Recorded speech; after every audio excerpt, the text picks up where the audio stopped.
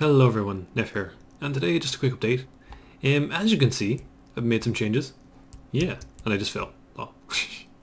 So yeah, I'm gonna just no clip around because as you can see, I changed the world gen quite a bit. It's funny because I just got it working and then decided, you know what, let's change it all. It's kind of funny. But yeah, basically at the moment, like before I was using this kind of noise gen which wasn't great. So basically you have this noise pattern. It's like a thing you generate in math. And that's how you generate the world. But the one I had before wasn't great. And I did a lot of kind of like, you know, magic with it to try and make it better. But it just wasn't great. And so it annoyed me. Plus, the way it was done, I could only use one noise waveform, which was bad. Whereas now, I basically went for a completely different algorithm. And this one allows me to, first off, I can make several of them and mix them together, which is nice. But also, I can very easily tweak this with a bit of math to make it totally different. I mean, this one you're seeing right here, right now, it's, let me just see if I can get a longer render distance here, give you an idea. Basically what this is doing, it's, how do I explain this? Currently I'm taking, I think it's actually one noise wave, but I'm then doing three different kind of bits of math on it to, you know, make it totally different. One basically takes it and makes it very kind of like even kind of like hills, like you saw in the first videos. And that's very smooth. If you do that, it's kind of boring.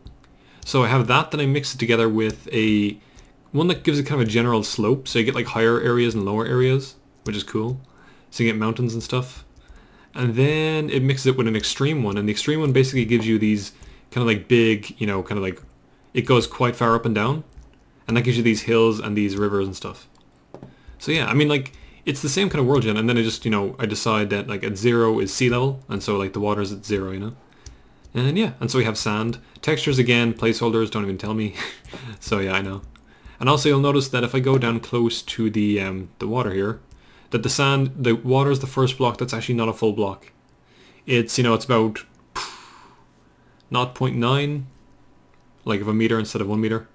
So the sand comes just above it, like, and it looks nice. Of course there's no water physics yet, because you expect that. Don't know when I get around to that, probably just do it someday randomly. Water physics would be very basic, but they should do. But yeah, I mean, you might notice that the like the trees are now using the. I still have the code in for the old, like, you know, generation, and the trees are actually, they're using the levels from the new generation, so like they're on the ground as they should be. But the distribution is from the old generation, so they're a bit weird. Like you get some areas with lots and some with none. But I'm going to change that, so yeah. But I mean, for the most part, it's working quite well. I actually like how the sand and water is, you know, done. Like how it came out. Let's see if we can find a nice area. So one of the first times I can actually just run around the world and be like, oh, this is cool. In fact, I can probably actually land here. Sorry if it's a bit laggy. Fraps is really killing this. It's actually running a lot better without Fraps. But yeah. Although granted, the way I'm doing chunks right now, I'm loading more than I need to be. Which is killing it a bit. I forget my own controls, even though I set them. But yeah. So I do like it. I mean, like you get these kind of nice flat areas, and then you get hills, and then you get like kind of like big water areas. And I love little islands and stuff. Like you see the way that's very smooth.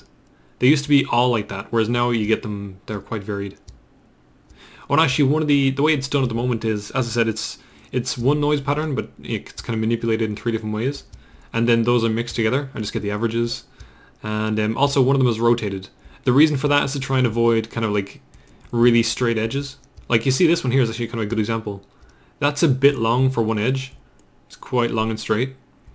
That normally won't happen, but at the same time, if I hadn't rotated that one wave, it would happen all the time, you know? Now granted, I could probably do more with the rotation. I'm only rotating one layer. And plus, as I said, I'm only using one noise wave. If I used 3 noise waves, it would be totally, you know, random. There'd be no straight lines. And I might actually do that soon. In fact, I could play around with that. But as I said, now it's basically the point where I can kind of play with the world gen. I'm much happier with the way this is done, because it means I can, you know, kind of tweak it as I like, and get the results I want. And yeah. And it's actually, I think it's faster than the old generation used to be, which is nice. I think the only real performance issue right now is the rendering is kind of becoming an issue now because of the water. And also, this is actually 2 chunks, like the water is kind of in one chunk and these islands are in a different chunk. That's a bad way to do it. That's really killing performance for no reason. So I might actually move the water up a bit, like kind of halfway up a chunk. I don't know, see, like I like this area, you know, it's kind of cool. You have these little islands and stuff. Yeah, it's cool. But yeah, so I think what I really need to do now is obviously I need to optimize a bit more, but as well, I really want to do the player physics again, because right now I kind of made a catch-all kind of method for the physics for like all mobs, which works, but it's quite slow, and that's the problem there, is that if your performance tanks at all, you start falling through blocks, and that's annoying. Now, it's not really bad. You fall through like one block and you can still get back, but it's annoying. It's really annoying. You want it to be smooth. So, obviously I'm trying to avoid that. It's just going to run around for a while. But I actually walk quite slowly. Ah, screw it. I just fly. I prefer flying. It's faster.